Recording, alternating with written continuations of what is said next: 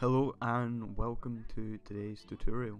Recently I've been working on a project and I know I wanted to have some water within the scene, somewhat of a river flowing, and I kind of wondered how I would approach that because I knew that foam would be a big part of that. So a couple days ago and last night I was messing around, experimenting, trying to get some really aggressive looks with water with displacers and planes. So I'm going to be showing you how I did that today. It was really quick, it was all in the texture, it didn't take long at all within Octane. It should be pretty easy to do it as well in default C4D, but I haven't tried that yet, just in Octane, so that will be today's tutorial. It just consisted of a mixed material, one material with the water going into the opacity. I got a transform on that in case I wanted to change the size of it at all. I don't think it looks pretty cool if you go quite far up. That would probably work a bit better for a river, although it does get a bit low res. And then the other specular material with the normal map, which came in quite useful, and the absorption, and then of course our displacement as well. If you want to see the way that works, you can see it there, is if you want some kind of extruded foam, that looks pretty cool from a distance. It makes the water look really nice, but I found it's on good about 12, something like that, and it looks nice. So I will create a new composition and we'll get started with this. Okay, so to start off with, we'll just grab a plane and we'll maybe put this to 50 by 50. Well, here we are back on the hot, muggy street of New York. We'll put this in a subdivision in a bit to help that. 1500. 1500, I think it's quite big. Fine, nah.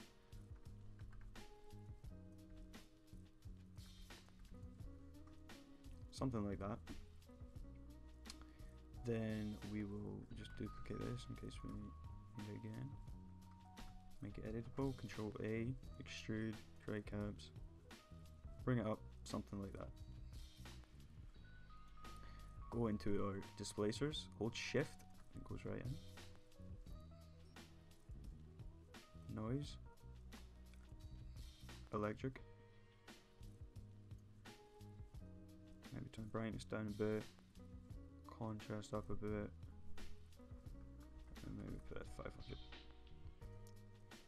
And we'll put this to 30, and then we'll put this in a subdivision. I'm going to bring this down a bit. Okay, so we've got our water now, quick and easy. I'm going to do my lighting quickly. So we'll set that up. I'll just use the same as last time.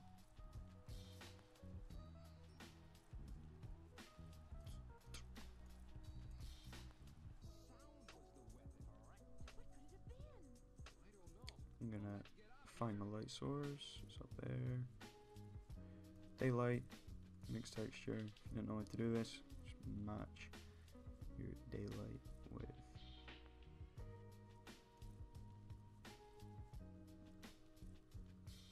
something like that. Then we'll match the size. Jump back in our camera, and that's the lighting matched. Okay, so now we'll get into this amazing water texture.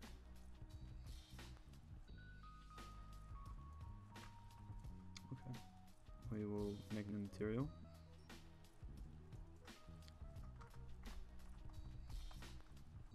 Specular.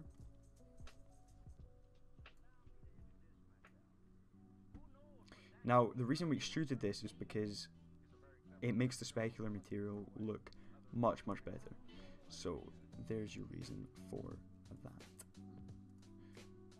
Index 1.5, medium, absorption medium, we'll come way down, something like that, transmission.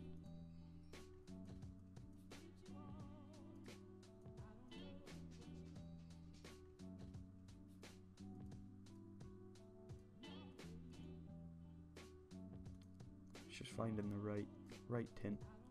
I don't want it too blue, but blue enough. Bring that down a bit more.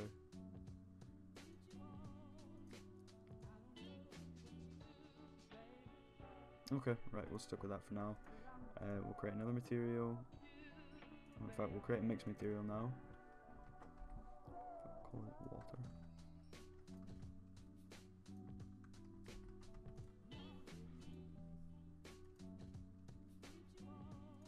Oh. We'll bring in our specular.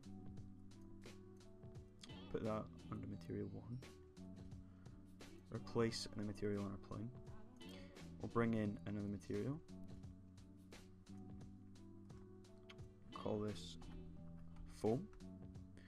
Put that on material 1. We will grab a image texture and another image texture, and we'll put this under the opacity. I'll leave this in the description. We will get our normal water foam, and you see that will overlay there now. We'll take our second one and plug it into the normal. Don't think it matters which normal you put it into, it just matters that you have the normal.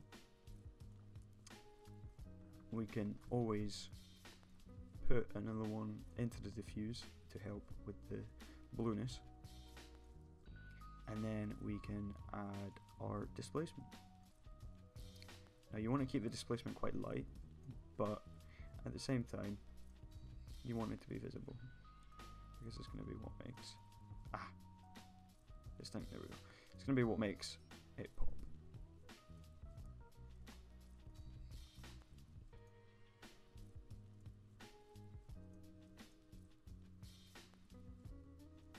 Maybe 15. And we can see that was quick and easy. We have our water foam now. It's all in the material. When it comes to animating, you can animate this. I haven't really messed about with the animating too much, but you could definitely get some cool animations going off of this. We'll just maybe set up our scene a bit more.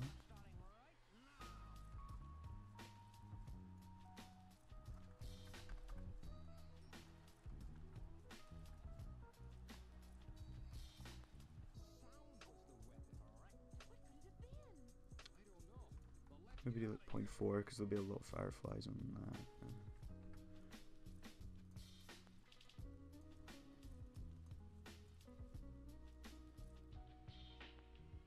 I'm going a bit too fast there.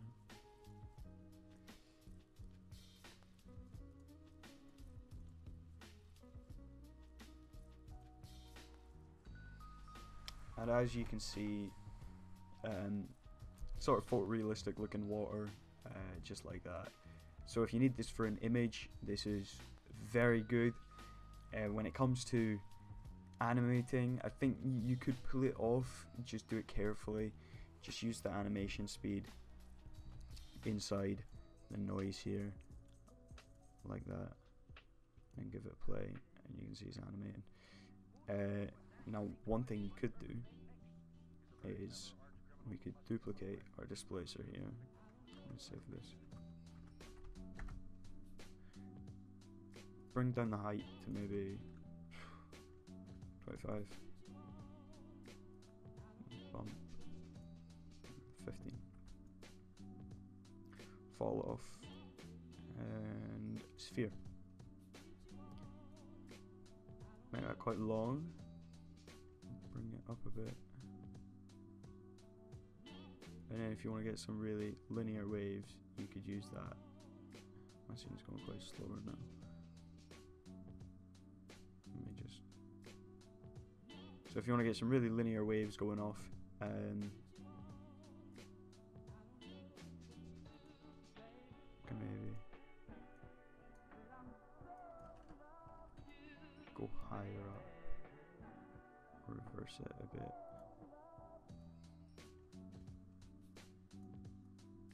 So if you want to do waves, you can duplicate that, you could have it going over. That's just one way that I can think of. Experiment with it, try and get some cool results. I looked around for a water tutorial. I didn't want to do it, so I was like, what am I going to do? And I looked everywhere, and there just isn't a tutorial to make water foam. So I thought, okay, it was like 1 o'clock in the morning last night. I was going to go to bed. I thought, you know what, fuck it, I'm just going to try and make it right now and try and understand this, because nobody did it. Like, no one's done it yet. So, you know, first tutorial, water foam in Cinema 4D and Octane. Please like this one and subscribe, because you know, for that original content, you don't see this all that often. So thank you for watching, and I'll see you in the next tutorial. Goodbye.